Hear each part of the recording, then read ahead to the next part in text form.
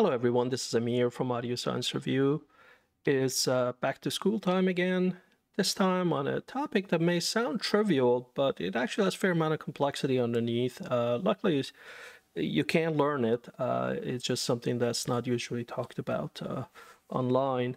And that is frequency response measurements. You all probably have heard of the term and probably have some idea of what it means. The curves typically look like this. This recent JBL 4349 studio monitor that I tested. And it always has two axes. One is the frequency response, and the vertical scale varies depending on what we're showing. In this case, is the SPL, or the sound pressure that the speaker is producing. If we're measuring a DAC or amplifier, that'll be the output voltage typically. But it really doesn't matter what this is, as long as we understand more or less this is the output and this is the frequency, and we look at how that output varies.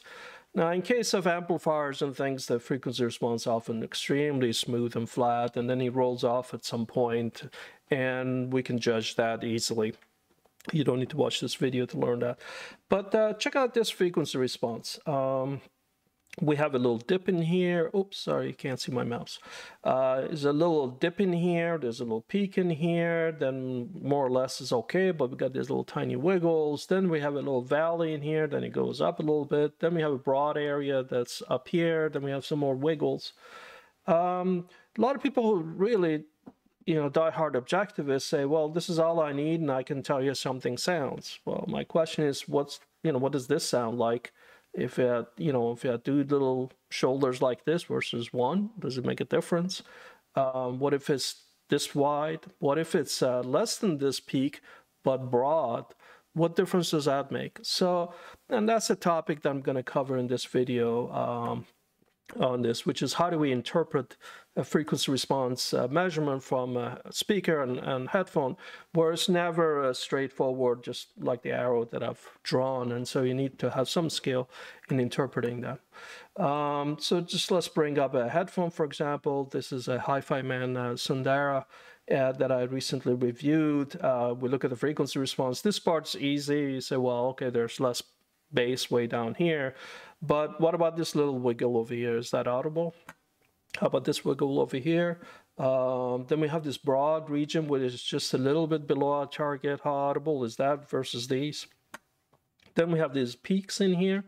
How audible are they? This valley in here. This seems very, very large deviation, correct? So this must surely be a lot more audible than something like this, or maybe even this, right? Like this area seems very minor compared to this massive 20-25 dB changes in frequency response. So clearly we need to have some tools to understand this. I can guarantee you that if you use your lay intuition, it would be wrong on this thing.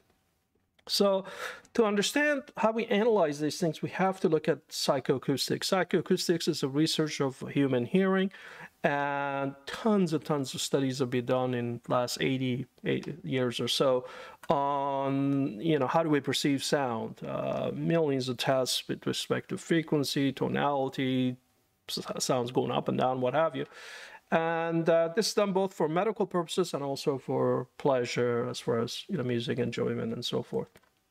The key concept I want you to understand in here, which is a gnarly one for any layperson to understand, but stay with me, and it's called the auditory filter bandwidth, and it's measured in what we call ERB, equivalent rectangular bandwidth.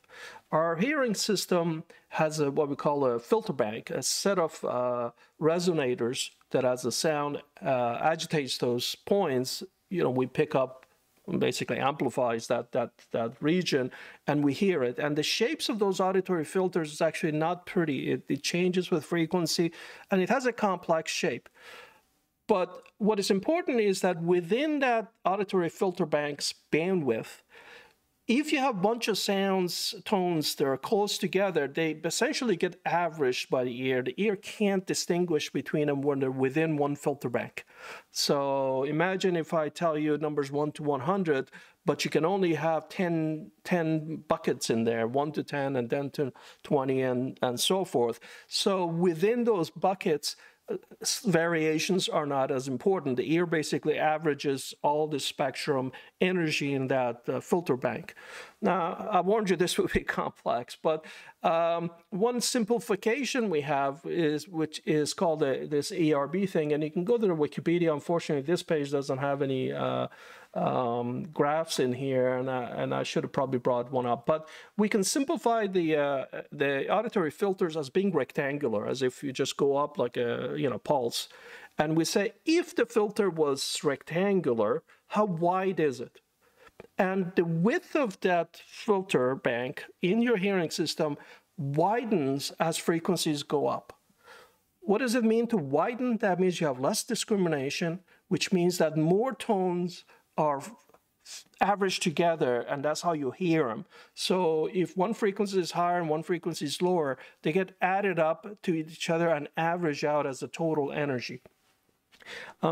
The way that, as I just explained, there's a formula in this Wikipedia that actually tells you can grossly simplify this, but it's very useful for this kind of analysis that we want to do back of the envelope analysis. And you can see in here, basically it just depends on the frequency. And you plot that, you get a graph that looks like this.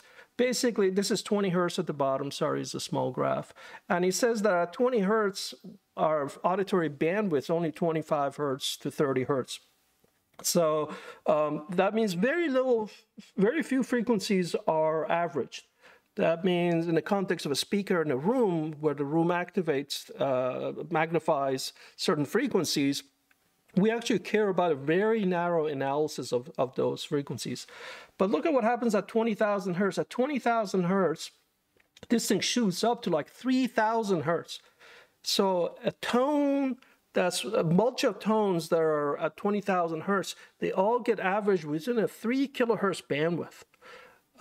So what this means is that as you go left to right in your frequency response, so from here on, variations here are far more audible because the hearing bandwidth, this ERB, is very narrow, which means very few frequencies are added together to build a total energy that your hearing system is going to perceive.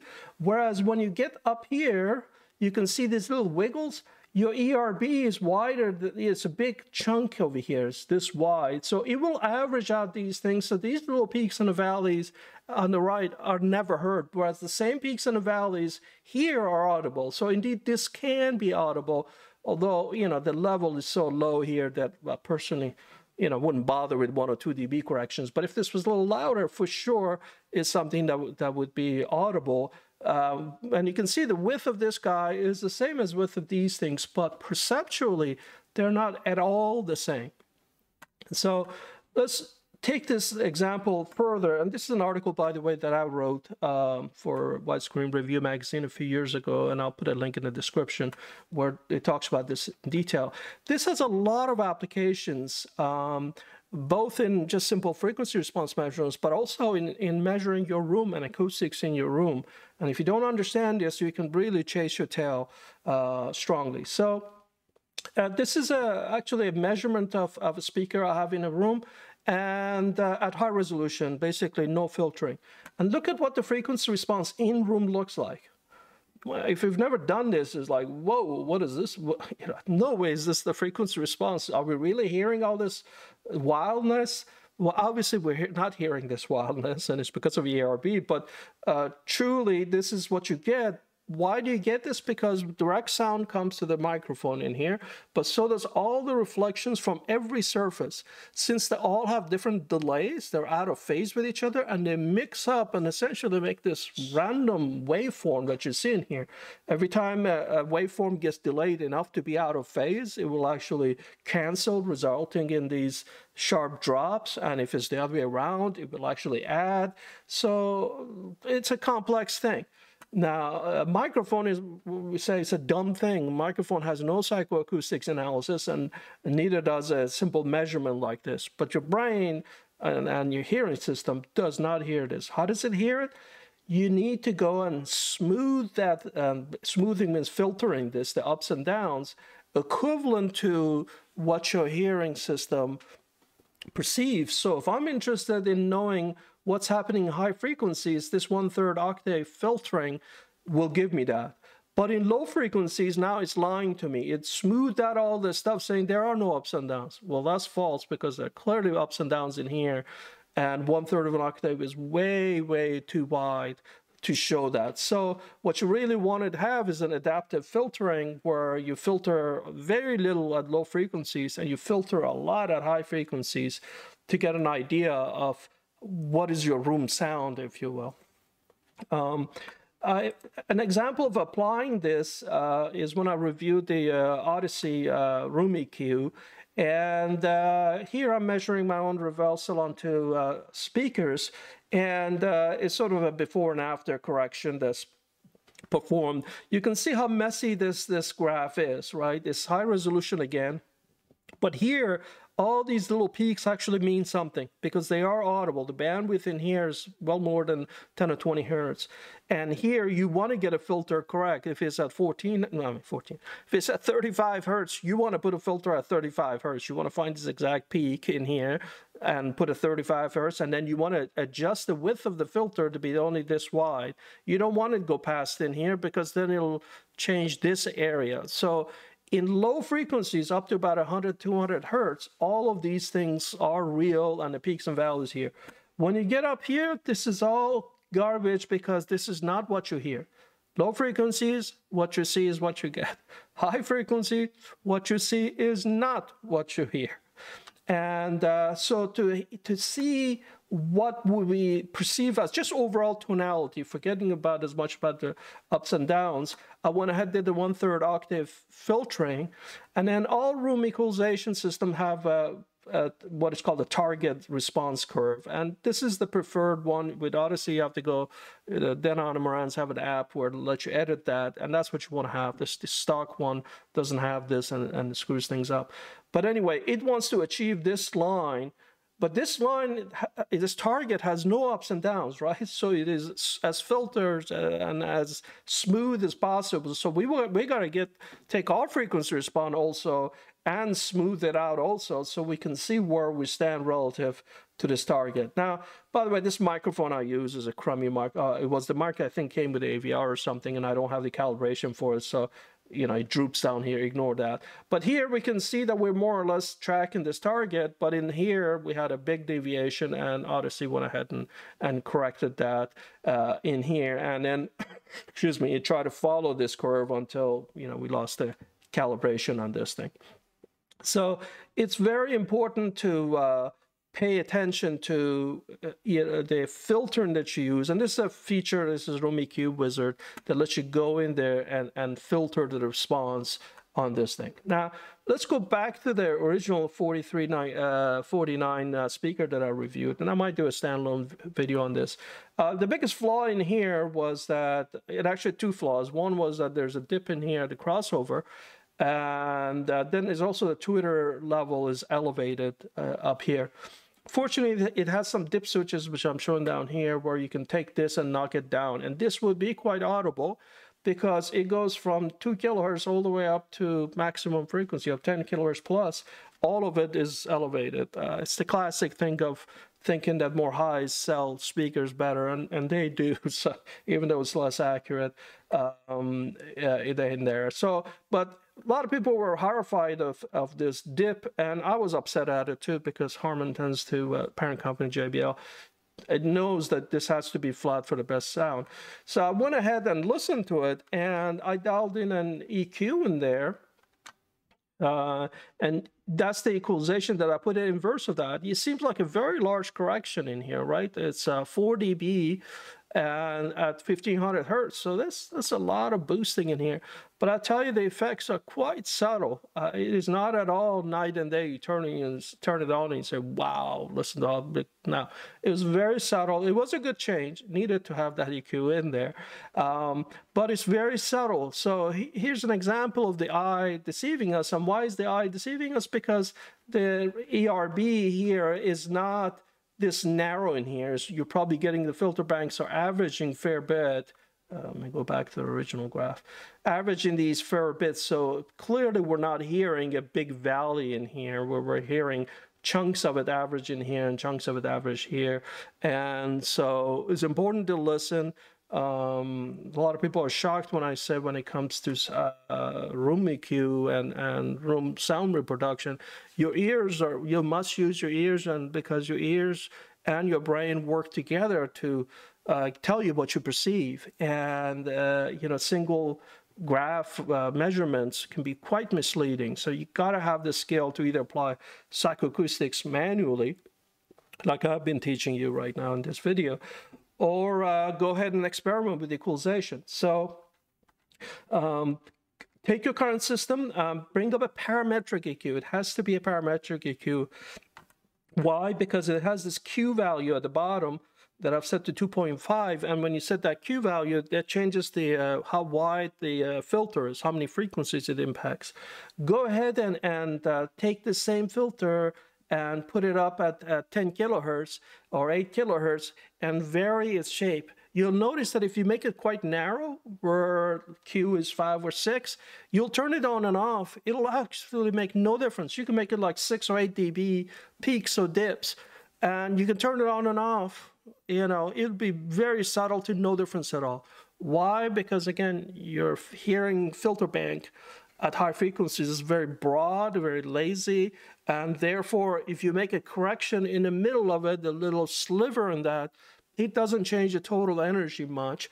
And if it doesn't change the total energy much, it's not an audible thing. So for that reason, I see a lot of people going out there and making headphone measurements like this, and they come up with tons and tons of filters. When I do my equalizations, you see very few filters. Even like this one in here, I put in here, was very subtle on this thing because, again, it's quite narrow in here. I sometimes go ahead and experiment by putting some other corrections in here, but their difference is next to zero. People who use a computer program to generate these filters, the computer program just takes this frequency response here and attempts to flatten all of these things. It will flatten this little thing in here, it'll flatten this, it'll flatten this, it'll flatten that, and all of a sudden you have 18 filters in there. But if you go in there and turn those filters on and off, you'll notice that many of them will not make a difference. Like this little thing in here, 2 or 3 dB, the bandwidth is like 300 hertz. This is just not audible in the way it seems. The other thing is that these filters don't act in the way you think. They're shown in pretty graphs like I have in here that this is what they think they're going to do, but usually they have some spillover effects and the actual response isn't precisely this. So that's another reason to not do that. Recently I was watching somebody's video on headphone tuning, and this little $9 Sony headphone I'd reviewed, and I said, but EQ can make it sound good. And I just put a few filters in there. He said it sounded terrible with those filters, but then he went and said, I created my own without measurements, and he wound up with 30 filters in there. My 30 filters, there's no way with 30 filters you can have anything that's resembling what psychoacoustics tells you. Of course, it's very easy to imagine that it makes a change, by the way. You can put a filter in there and think that you're reducing the highs, and your brain may say you're reducing the highs. So a lot of times there's this on-off switch you can see here. I'll close my eyes and I'll turn it on and off randomly where I don't know what state it's in. Then I'll switch it back and forth to make sure that I'm not fooling myself into thinking that the filter is making an effect or not. And if the effect is not large, I'll leave it out. And I'll just show you the major ones. And usually if a product requires more than 4 or 5 of these filters, I give up anyway. It just means the designer didn't do a good enough job in fixing all the flaws. I don't mind fixing one or two things, or with my preference in here, having more bass boost, but not me becoming a designer on that thing. So bottom line is just be careful in looking at frequency response measurements. Always in your mind have a little psychoacoustic simulator that says, these are audible, like this little peak in here likely is audible, and then in this case was a good thing. But it also gets combined with room modes, so that's another topic we'll talk about in the future. So this interpreting the low frequencies in a loudspeaker is got its own complexities beyond what I talked about. But the foundation is what I said. The changes in frequency response earlier matter more than later in frequencies, and how wide they are makes a bigger difference in audibility than the narrow ones. So these little wiggles in here are just not audible, because you have to get lucky for a musical note to just hit that right there for it to be half a dB louder. And with music having many tones, you're just not going to hear that. Whereas something broad like this, yeah, there are more chances of musical notes hitting that. So this obviously is audible. Okay, so hopefully you learned something, and if you already knew all these things, then great. A number of people on the forum, on ASR forum, know these things, but I imagine most people haven't been exposed to the full theory from start to finish, and I thought I'd do this video. Okay, see you in a future video. Bye-bye.